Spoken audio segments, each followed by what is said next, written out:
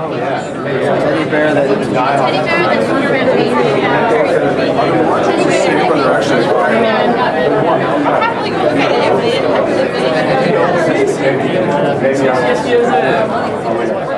So what brings you to the Yoostar line?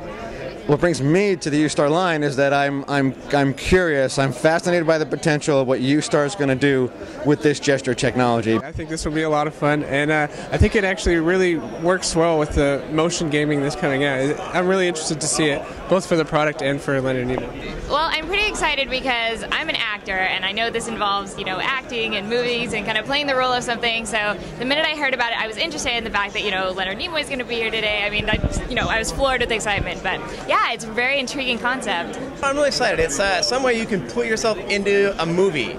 Is that it? That is it. It's So movie I can put myself karaoke. into Star Trek, do the search for Spock, and go find him myself.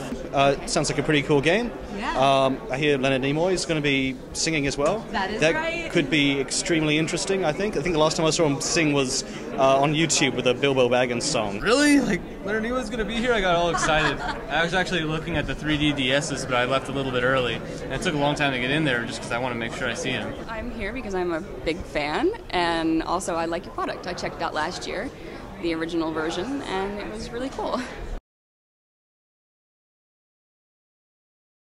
Oh man, technically he hit me on my decoder and I was like, perfect! He got it. I'll be there, Nimoy.